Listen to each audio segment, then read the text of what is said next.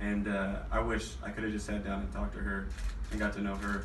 True practice with the guys. I know, right? But it's so hard, you know.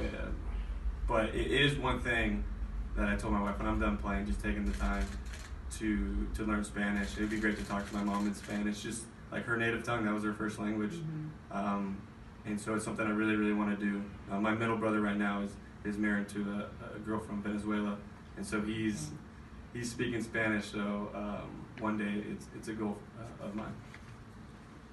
Bueno, hoy estuve hablando con mi madre y le dije, tú sabes que hubiera sido mucho más sencillo que me hubiera enseñado español desde pequeño. Definitivamente fue algo que me interesa y que tal vez pienso hacer ya cuando me retire, tomarlo más en serio y aprender el lenguaje en sí. Me hubiera gustado hablar el lenguaje, así mi abuela murió hace un tiempo y mi bisabuela me contaba muchas historias. Me hubiera gustado tener la oportunidad de comunicarme con ella en español en ese momento.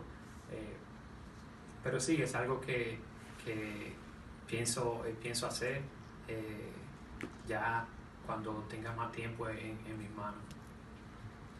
I'll thank Zack, and we'll thank all of you for joining us. Please remember, it's Zack with a K when you're writing your story. Zack con K. So anyways, appreciate everybody being here. Zack, thanks for the time. Thank you guys. Gracias. Thank you, Zack.